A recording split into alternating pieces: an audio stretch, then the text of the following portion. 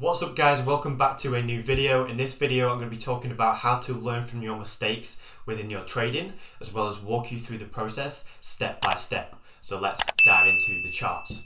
Stoked to get into this video today, reason being we have a live example which is dollar yen. So been taking out this trade for 2.2% profit, which I entered yesterday, and I want to take you through the exact process that I use in terms of ASR and actually documenting these trades. So before we get into the live example, what exactly is ASR? ASR, for those of you who don't know, stands for Advanced Self-Review, and it is the process of documenting the trades that you've taken, documenting any trades that you haven't taken that maybe fit your plan, and really starting to learn from your mistakes, make any tweaks, and really starting to apply those tweaks going forward. So getting into the live example, what's the very first thing that I do once I take a trade? The very first thing to do is I start off with the high time frames and I'll take a screenshot. Reason being is it gives us a very good live representation of what that trade looks like when we took the trade, which is obviously very good for reviewing purposes. So in terms of Windows keyboard, I'm not sure what it is to screenshot, but on the Mac it's press and hold down Command, Shift and 4. You can also do it with the keyboard 3 as well, and all you do is press and drag across. Simple, and it'll give you a little preview here to use, which will usually crop up on your desktop, which I'll show you in a minute. And we have a nice little feature on TradingView which allows us to wind back price to the time frame that we like. So we're going to utilize that here and go back to the time of the trade.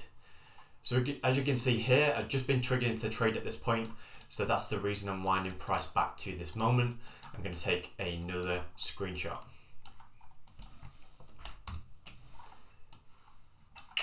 Here we go. So very simple so far, just take a screenshot. You're not always going to be at the charts at the time of trade, so that replay mode is very, very useful.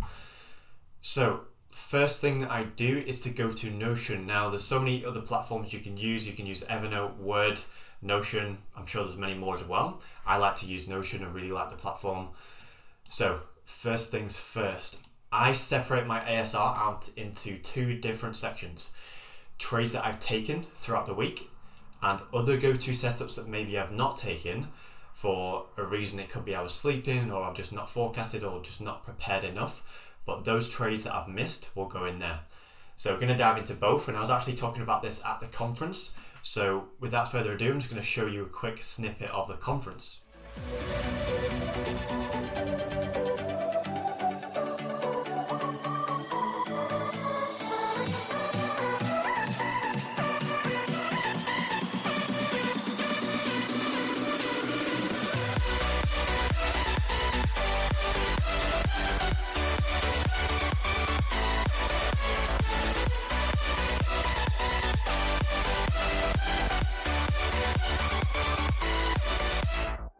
In terms of backtesting, do the exact same thing as Courtney. In terms of live markets, it's a little bit different. So what I basically do is separate my ASR into trades that I've taken, and then any other go-to setups that I've missed, I'll put that in there. But then the key thing is to treat it exactly the same as I do with my normal ASR. The reason for this is a psychological thing of, if you've missed a trade, you're trying to close that gap between where you are and where you want to be. So it's almost like you're saying in your mind, okay, well, in the future, I'm going to be there, so I'm almost documenting it in real time. I'll go through all my ASR documents. So obviously, I've got January, February, March, April. I'll go through all of those, really start to see what emotions and what lessons I was feeling at the time. And then I'll do a little self-reflection summary of, okay, well, if, for example, I've missed a trade, why did I miss that trade? Did I forecast it? If I have forecasted it, then why didn't I take it?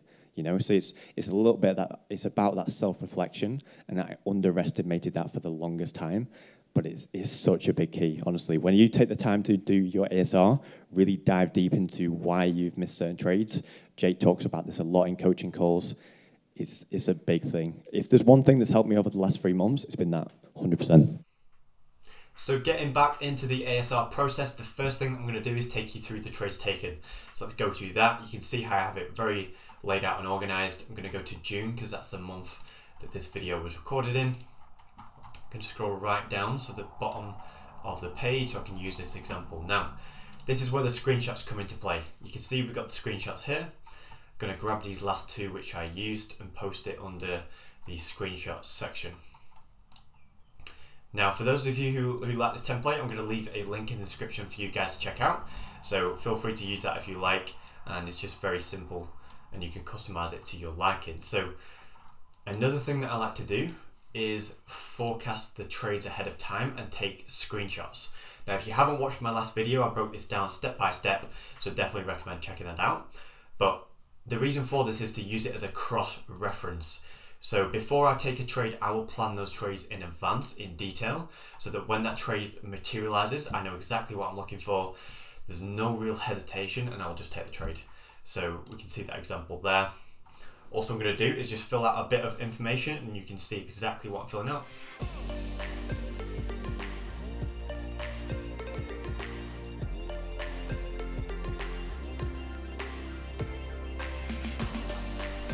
So as you can see, also I've basically done is fill out a bit of basic information. I've got the pair and the direction. So I've got, it was dollar yen short, and then I took the trade on the 11th of June 2019.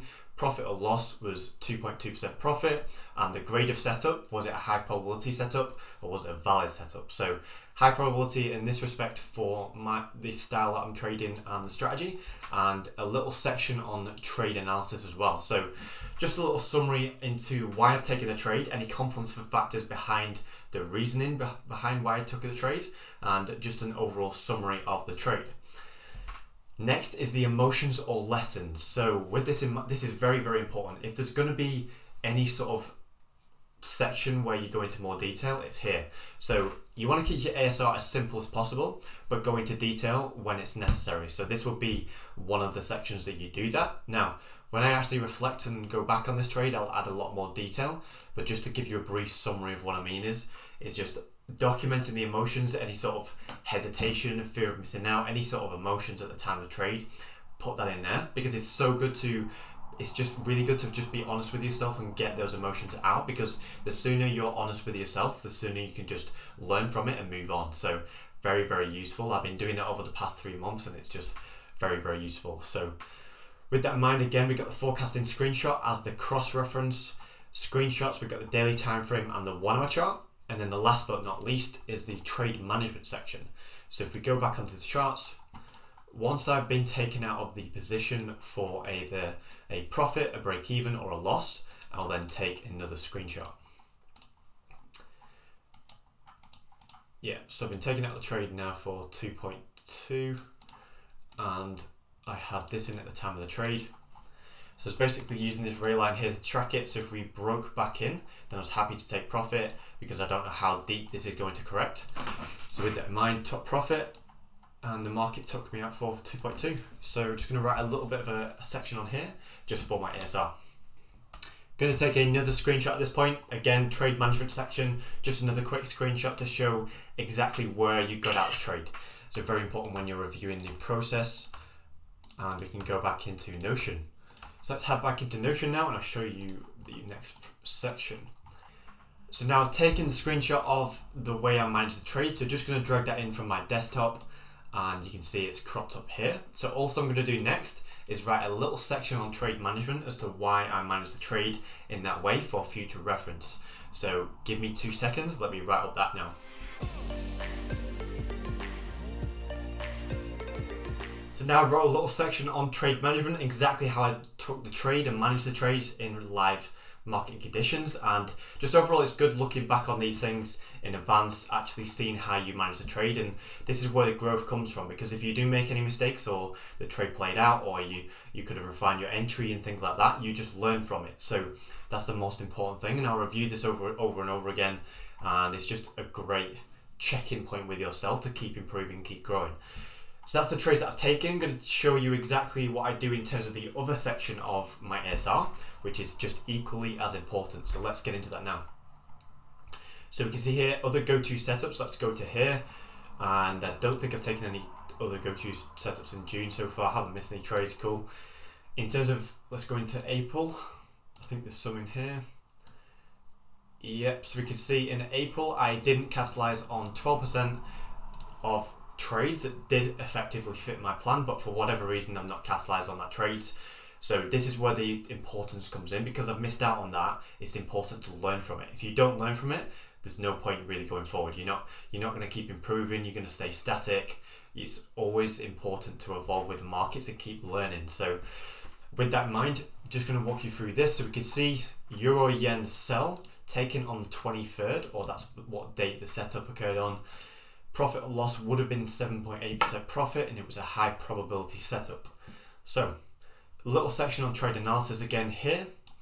Here's the key. You need to ask quality questions, and you need to figure out exactly why you didn't capitalize on the trades. That's very, very important. So with this, was I forecasting this trade on the day? You can see I was forecasting this trade on the day, so I'd already planned for it in advance. So there's not a breakdown in my forecasting. There's likely a breakdown in my entry because I've just not taken the trade. So with that in mind, if I was forecasting this trade, why didn't I take the entry? So this is a section where you really need to figure that out and really start to learn from your mistakes and tweak those little adjustments. So really done that there. Again, very similar to the other ASR document, a little section on emotional state and lessons learnt. So we can see here, preparation is key when planning for high probability setups and just planning for different variations and things like that. So really starting to take away those lessons and dive into exactly why I didn't take the trade, and it just helps with the overall growth. So that's huge. Again, we can see I forecasted that trade, screenshot of the daily chart, the 1 hour chart, 15-minute chart in this instance, and then following on from the trade management after I would have taken profit. Now, with these trades, it's very important, I think, like explained at the conference, to treat it exactly the same as your normal ASR. The reason for this, it gets your subconscious mind adjusted to seeing these trades play out. If your results aren't quite there yet, but within here you're banking some serious returns with this strategy, then you need to close that gap between where you are right now and where you want to be. So with that in mind, this process I think really helps, close that gap over time. It's not going to happen overnight, but close that gap over time, and that's something that I'm working on right now.